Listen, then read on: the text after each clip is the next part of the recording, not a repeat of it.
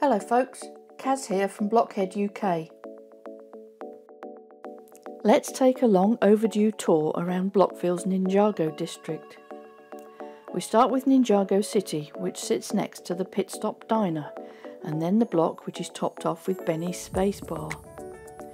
I extended the Ninjago docks by adding a level onto each section, which is situated just before the Grimm's Cove Lighthouse on its craggy outcrop. The jetty next to the lighthouse serves small craft, while the water between it and the Temple Island allows larger vessels to sail upriver. I have now finished the tiling on this bit too.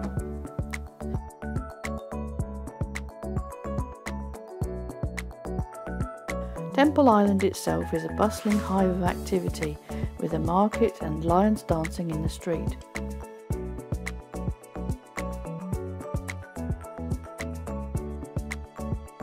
This leads us to the older part of the district, which houses Ejitsu Temple and Market.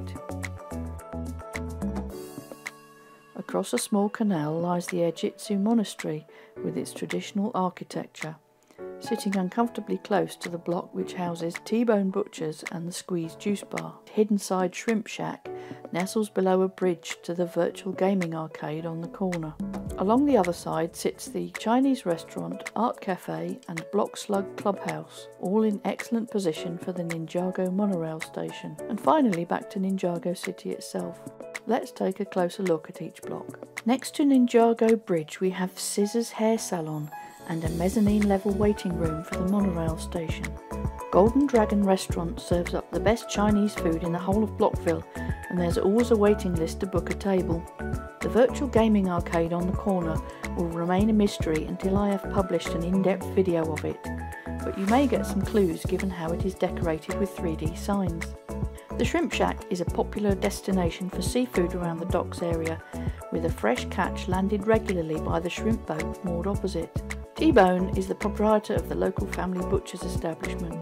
Keiko strolls along the quay outside the Ejitsu Monastery before preparing the traditional tea ceremony inside. All sorts of goods can be bought in the Ejitsu Market and Temple Fair next door. Traditional architecture abounds, with the New Year Lion Dance celebrations in full swing.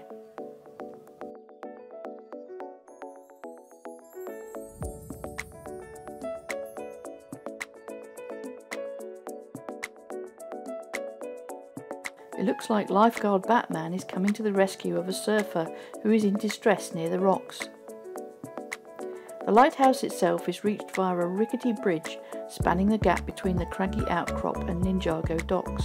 Nothing much going on there apart from the poop patrol clearing up after two naughty dogs on the quayside. One of Woo's water taxis is ferrying a passenger under the bridge between Amy's antiquarian bookstore and Chang's grocery store. Pizza Suit Guy is doing a grand job advertising the city pizza van underneath the Pit Stop Diner. And finally a few familiar faces are pottering about in Ninjago City itself. And now up to the upper street level. It looks like the Pit Stop Diner is pretty quiet at the moment. And what's this? A lady has forgotten her shopping from the Lego store under Benny's Space Bar. The dock's additional levels house a video gamer's apartment, wild style secret garden and Golden Dragon gems.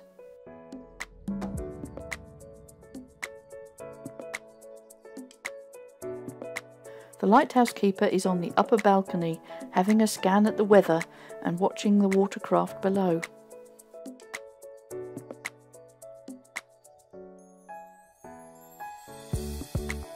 A couple of the New Year Lion teams are having a dance-off in the temple courtyard atop high poles.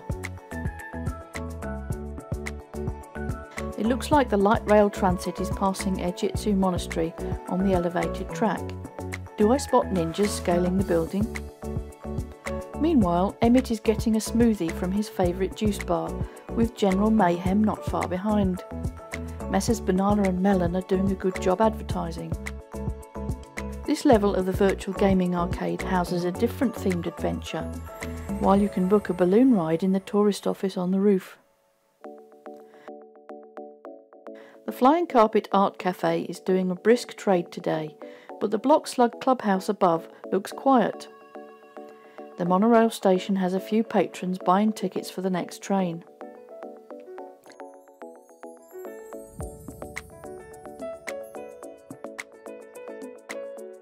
Round the corner there's a commotion going on. What's this?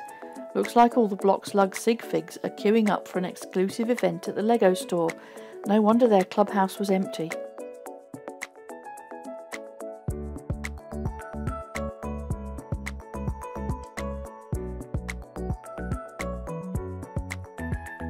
And now for a little fly past around the parts of the inner docks, which shows the rear balconies of the art cafe, station coffee hut, pit stop diner tables and other advertising.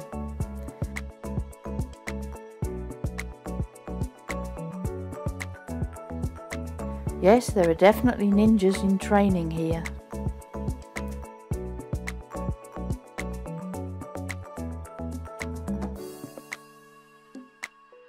There's also a rooftop garden above the juice bar with a great view across the inner docks.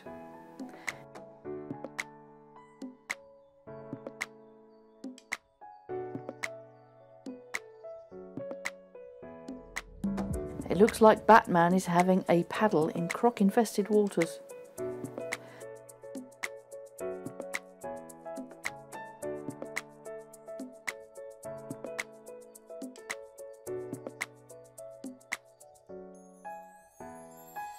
I hope you've enjoyed this tour of Blockville's Ninjago district. I have a list of individual videos showing each block in detail in the comments below, with more to come. Or watch the Ninjago district playlist.